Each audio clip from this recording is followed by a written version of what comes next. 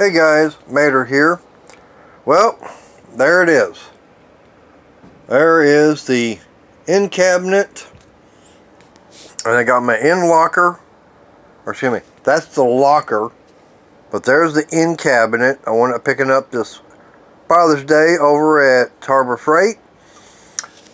And this one here was the only one they had in stock.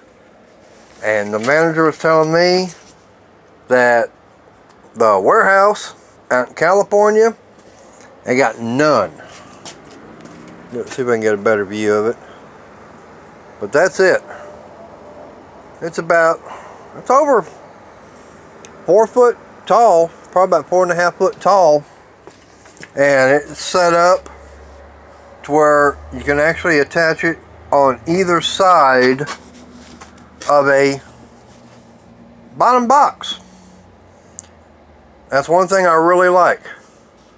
But this is one that Harbor Freight is saying that if you actually look on their website, there is no end locker for US General toolboxes. You can find the end cabinet, but you cannot find the end locker at all on their website.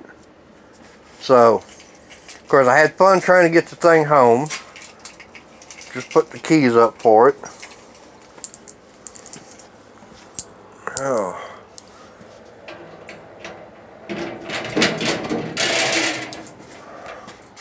But that's the inside of it. I don't have it in the garage yet. Just got it in storage.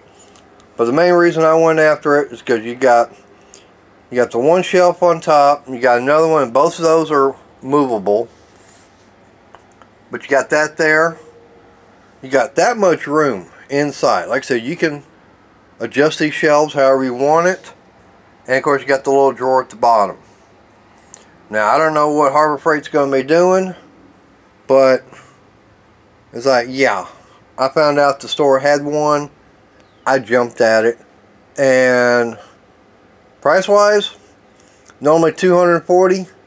I got two for $233. Yeah.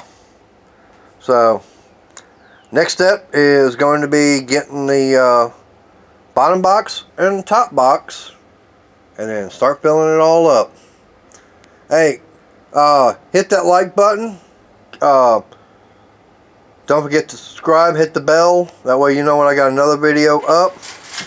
But like I said, there's the end cabinet, and it's set up the same way where it can go on either side of the toolbox or your bottom box. And these are designed for the 44, 56, or 72 inch tool carts, or not tool carts, but tool boxes, bottom boxes. And also, don't forget, leave me a comment, tell me what you think.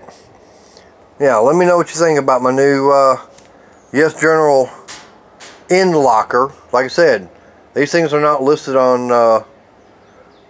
brain's not wanting to work. But Harbor Freight's website, even if you type in the SKU number, it won't even come up. Alright guys, y'all take it easy and let me know what you think. Bye.